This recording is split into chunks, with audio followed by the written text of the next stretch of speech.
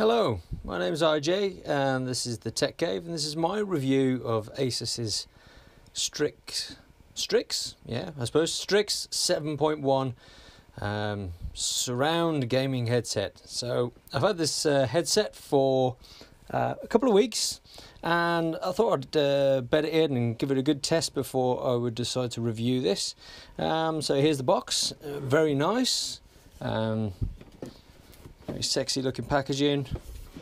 It tells you all about what it does on the back, which it has 90% noise cancellation. Well, I don't think I've really noticed much noise cancellation at all, to be honest. I own noise cancelling headphones, some really quite nice ones.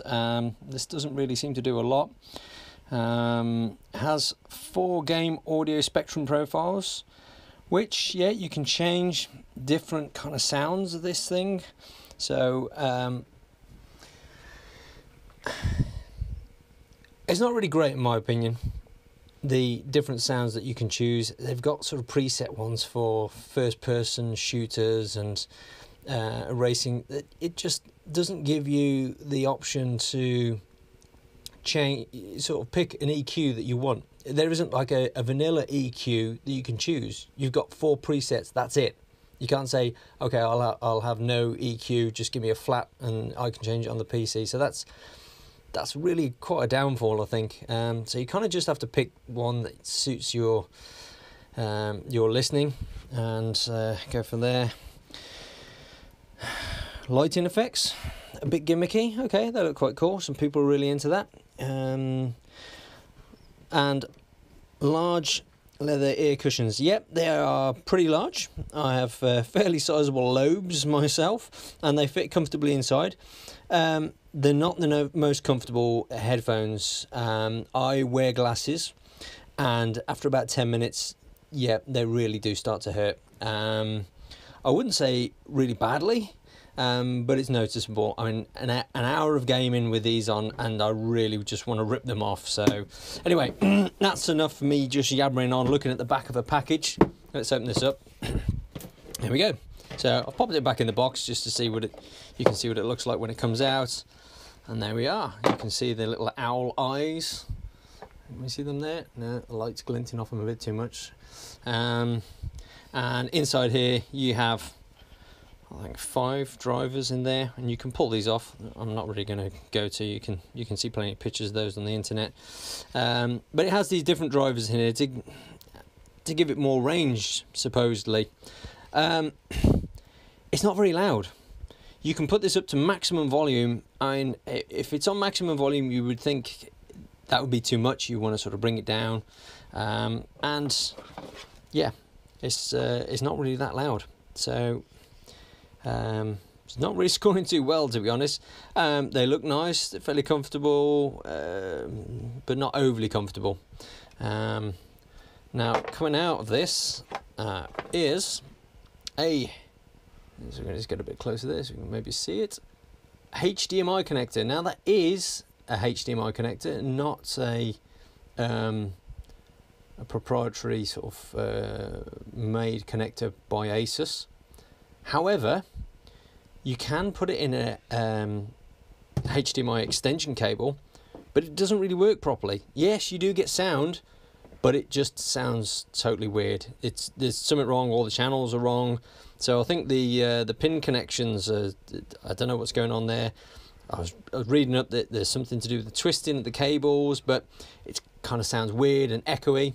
I contacted Asus and said, can you give me the wiring diagram so I can extend the cable myself, because this cable is not very long. It's pretty short, in fact. So this goes from your headphone, let's take this out, to this little breakout box, which is the USB box which plugs into the computer. And this is where we're talking about that you have the different the gaming modes. But so this plugs into here. There we go. And then another cable comes out of there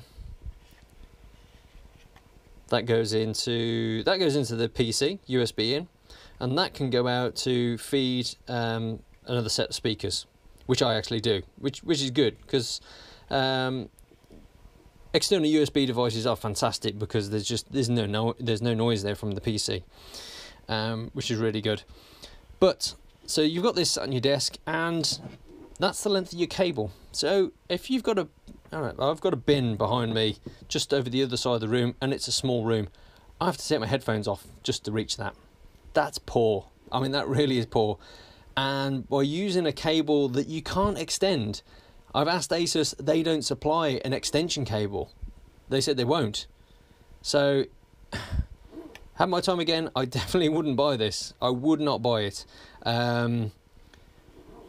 Yeah, so there you go. That's my thoughts on it. Everything else, I mean, the styling's really nice. The sounds, yeah, there's deep bassy sound, although not very powerful. You've got the different selectors, so you can turn up and down the front, left, rear. You know, you can do this on the PC, so you don't need this knob. This also doesn't light up. Yeah, I'm not sure. You can't see that very well. Well, you might be. Yeah, you can see that. You can see where I'm selecting on there.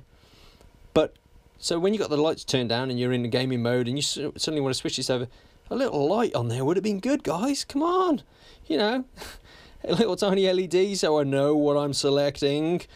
Don't. So yeah, not that great. So I'm getting it a pretty poor review. There's a little switch on here as well to enable the noise cancelling mic. Yeah, so there we have it. So I don't know, if you're looking at this and you don't mind having a short lead, that's okay, and you don't mind the fact that they give you these preset EQs that you have to have and you can't have a vanilla setting, if that doesn't bother you and you're really wowed by the lights, then yeah, you know, maybe go for it. I think if I had my time again, I'd probably go for a standard Sennheiser or something, you know, that kind of headphone. I mean, this was expensive. This was a lot of money, so I was a bit miffed, to be honest, when I got this, and I had these quite major flaws. So yeah.